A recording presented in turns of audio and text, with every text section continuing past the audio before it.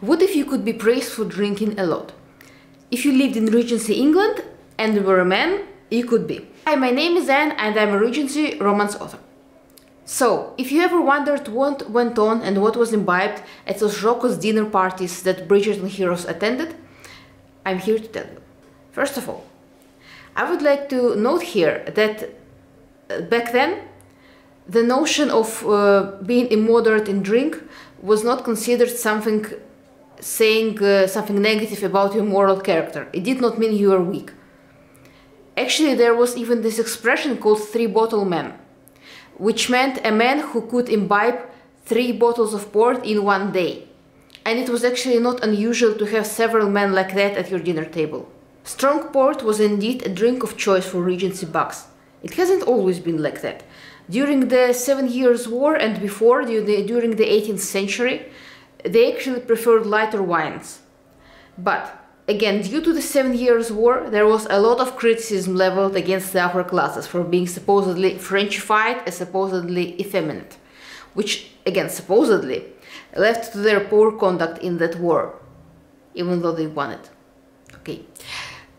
And that provoked quite a lot of men in the gentry and aristocracy to basically want to prove just how manly they were. Hence, they transferred their tastes to port. And things like claret, I hope I'm pronouncing it right, became the drink of choice for women. It was actually served in special claret cups. Though I do have to say that Regency women did not adhere to the later Victorian notions of propriety and sobriety either. Quite a lot of them drank fortified wines, such as Madeira.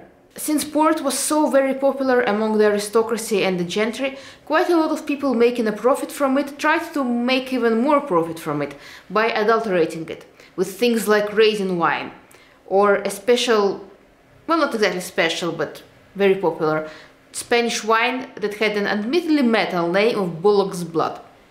When barrels of port were already in your cellar, the drink had to be first clarified and purified. It could be done through several means.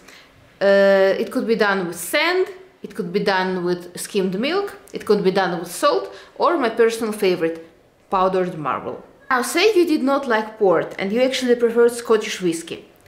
Then you were kind of in a bind, because during the wars with France, and most of the Regency period was one war with France or another, the Highland whiskey in particular had been taxed and regulated relentlessly.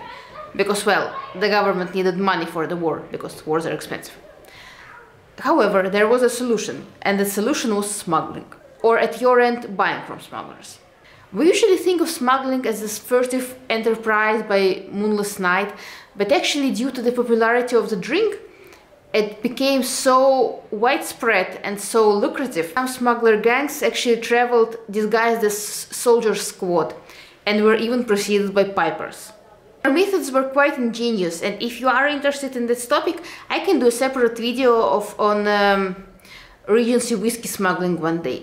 It was actually quite interesting. Again, buying from smugglers was not some sort of shadowy, rare, illicit, well, it was illicit, but it was not that illicit, enterprise done in dark alleyways. Even Parson Woodford, with an E at the end, who was this famous diary writer, once recorded in his journal that he had this quiet family evening, and then he heard the call of a smuggler he knew outside the house, so he knew the goods have arrived and he went out and bought them. Not all drinking took place at fancy dinner parties though. Say you were a younger son of the gentry and you had to go into the navy. Then it was probably safe to assume you would drink some rum, or a watered down version of it called grog. Grog was actually called grog because the admiral who introduced it to the sailors wore this coat that was called a grogan coat. And when he passed by, his crewmen were like, oh, here goes old grog. So that's how the name stuck. The popularity of rum was actually in large part due to pirates. It took decades, but eventually the higher-ups in the navy noticed that pirates drank rum to avoid scurvy. And also that, as they put it, the drink made their sailors a little bit more bold. So they decided, we'll have some of that.